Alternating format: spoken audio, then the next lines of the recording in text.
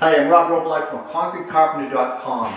And when you live in New England and the seasons turn cool in the fall, there's nothing worse than having to take your dog and bring the dog in the shower to give it a shower. Summertime's one thing, you can do it outside in the yard with a hose.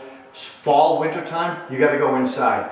And we have lots of jokes at my house on how we do that, but suffice to say, it ain't pretty. So what we've done is we've built an interior shower, and we've done it to fit the decor of the inside of this home's beautiful utility laundry room. And I'm going to show you that. It's easy to do. We used American Standard fixtures. It's a Portsmouth collection. Let's take a look at that. So here's our dog bath. And one thing you'll notice is it's about 18 to 20 inches off the floor. The reason for that is you're not bending down cleaning your dog. It's up a little bit, so it's easier on your back.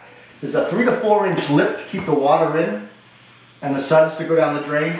And what we had here is we set this up originally with a shower head and a faucet. We're going to change that out to a handheld shower. And the reason for that is you're able to get the underbelly of the animal. It's a lot easier for you. You get the suds from underneath the animal. And it's all enclosed. It's all tiled. There's a pan under here. There's a drain. It's self-enclosed. American Standard is going to supply the handheld shower. We're going to eliminate this. It'll be on a rod here, adjustable. You're good to go. No more washing your animal in the shower with yourself or even outside for that matter. I'm Rob Robillard. You're at ConcordCarpenter.com. See you next time.